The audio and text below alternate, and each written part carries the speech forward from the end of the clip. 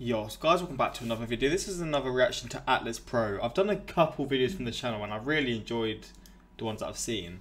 I thought I subscribed. I always feel like I've subscribed to channels that I haven't. But yeah, this one is what if Antarctica melted, and I mean, yeah, it's pretty self-explanatory.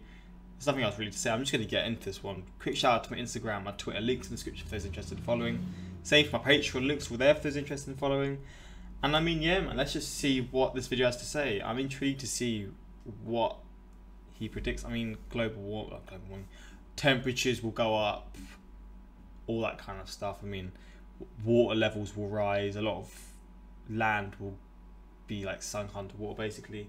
But let's see what else he says, really. This is Antarctica. Today, it's mostly known for ice, penguins, and not much else. Or, in another way, species as well. A lot of species would be lost through it, like polar bears, maybe not all penguins, because I guess some live in other areas, but a lot of specific species of penguins could be lost. Antarctica is easily forgotten, with some people not even bothering to include it on their world maps. But in modern times, we're beginning to hear more and more about the Earth's southernmost continent, mostly through news reports of melting ice, rising sea levels, and maybe some popular documentaries. What I say, ice and penguins. On the whole, however, discussion on Antarctica is focused on climate change, and the reason for this is obvious. Of course, climate change is a tremendous issue, and one that I myself have spent a lot of time discussing. But let's take a step back from the issue of climate change for just a minute to ask, if all the ice did melt, what would happen and what would we find underneath? Let's start with what would happen to the rest of the world first. So, 98% of Antarctica's surface is smothered under a massive ice sheet with an average depth of 1.6 kilometers. And despite how big or small Antarctica looks in maps, it's actually the 5th largest continent on Earth, covering an area of 14 million square kilometers. That makes it 1.4 times the size of Europe and nearly twice the size of Australia. So, some quick math, 14 million square kilometers of ice at 1.6 kilometers deep gets you around 26.5 million cubic kilometers of ice. For comparison, that's nearly 11 times the volume of the Gulf of Mexico. And in all, Antarctica contains 70% of the Earth's fresh water. So, if all of it were to melt, the entire world would feel the impacts. First, and perhaps most obviously, sea levels would rise by around 60 meters. This would result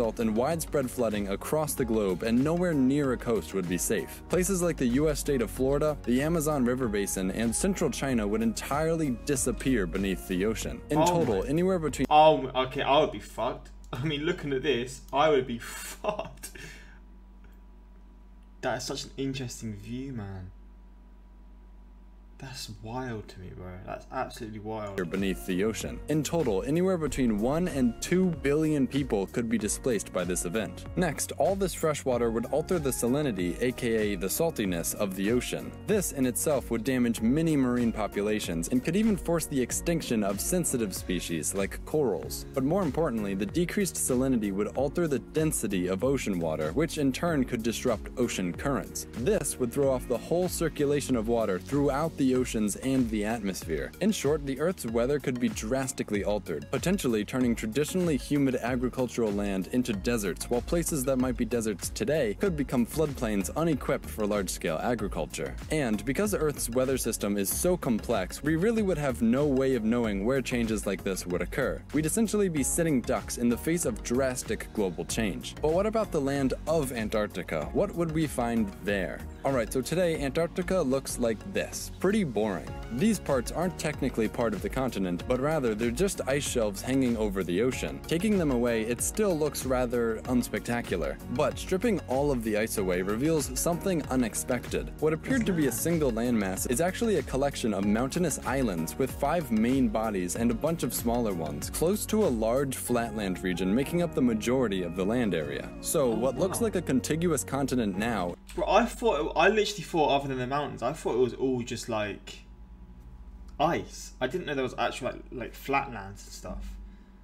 That's shocks me. I don't know why. It probably shouldn't have, but that's shocking. In a lot of ways looks very similar to Australia and the accompanying Malay archipelago. One large flat land surrounded by more mountainous islands. The notable features of the continent today would become isolated into islands of their own, with the Antarctic Peninsula becoming the largest of these such islands, while Vincent Massif, the continent's tallest mountain, would become the island with the greatest elevation. The Transantarctic mountain range, which today is the fourth longest mountain range on Earth, would barely remain connected to the main landmass. For comparison, the Antarctic Peninsula would measure roughly 250,000 square kilometers, which is almost 50,000 square kilometers larger than Great Britain and barely smaller than California. Mainland Antarctica would be half its previous size to become 7 million square kilometers, or roughly equal in size to Australia. One last thing before we move on is this is what the continent would look like today, having removed the ice, but over time this would change. You see, because the land was under such heavy ice for so long, the crust actually sank into the mantle here. With all that heavy ice removed, it would slowly bounce back up over many thousands of years. This is called isostatic rebounding, and it's happening currently in places like Canada and Norway as a result of glaciers from the last ice age. So you're telling me places like Norway and Canada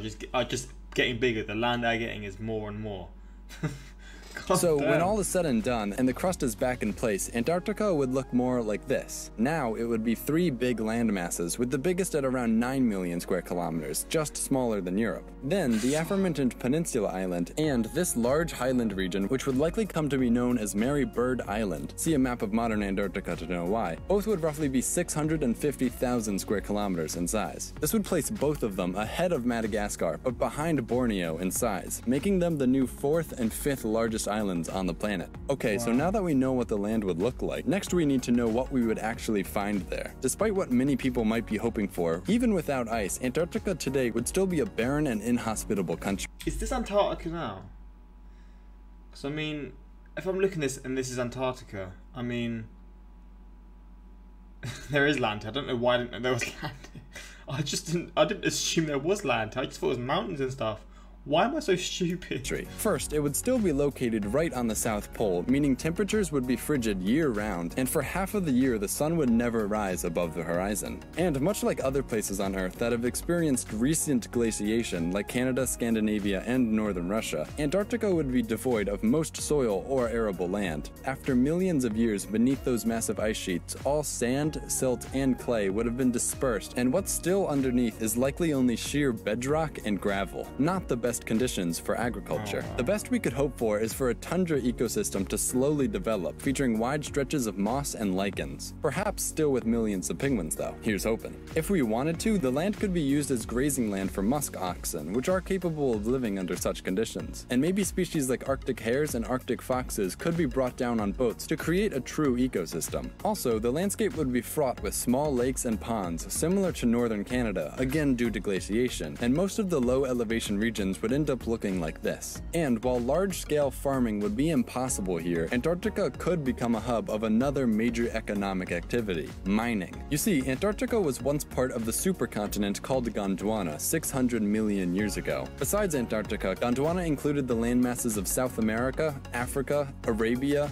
India, and Australia. And while each of these places have moved apart from one another, they still share a common richness in natural resources, and it's expected that Antarctica would share a similar abundance of wealth. Perhaps most importantly, huge reserves of both coal and oil are predicted to lay underneath Antarctica, which until this point have remained completely untapped. Also expected to be found here are deposits of iron, copper, platinum, gold, silver, and uranium. Who exactly gets to take advantage of these resources, however, is still up in the air. Currently, 7 countries lay claim in Antarctica, but these claims are tenuous and most likely to be ignored if real land emerges. So it's anyone's guess as to what the scramble for Antarctica would look like. Hopefully, the UN could mitigate land distribution to avoid things getting violent. Perhaps even land could be assigned based on how much land a country lost due to rising sea levels. In a way then, Antarctica could become a land of refuge, and would even maybe become a country of its own, united by climate change, populated by refugees, rich from their abundant resources, and maybe with a very unique cuisine. I hope you enjoyed this video. If you want to see more, consider hitting that like button and subscribing for more videos like this.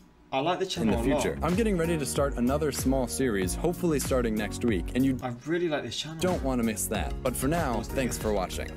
I really like it. Again, it's probably not all gonna like be the case, but it's just interesting to see these perspectives of what could possibly happen. Antarctica, I have oil. USA, there's a penguin civil war.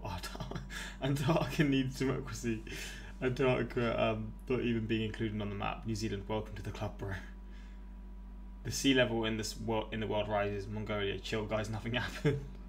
What, is Mongolia like really, really high up or something? Antarctica has untapped oil reserves. USA, time to implement Operation Antarctica Freedom. Imagine all the undiscovered fossils. 2050, what if Antarctica never melted? What, when it actually ends up melting, for fuck's sake. I mean, if it melts, I think we're all fucked, to be honest, but let's pray it doesn't. And a very unique cuisine shows penguin. Penguins have left the chat.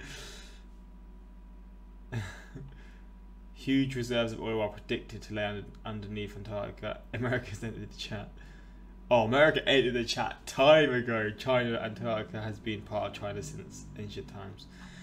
And I mean, yeah, what are your thoughts on this? Again, I know some people get a bit touchy about this kind of stuff about global warming. I don't know why, but I guess some people do about this kind of stuff. But yeah, let me know your thoughts on this. Do you think any of these predictions are true? Do you reckon they'll end up actually happening? Do you reckon it's ever going to end up fully melting? I mean, I don't really know. I feel like it is, but I hope it doesn't. But I mean, yeah, let me know your thoughts in the comments. Hopefully you enjoyed. If you want more reactions from this channel, let me know in the comments.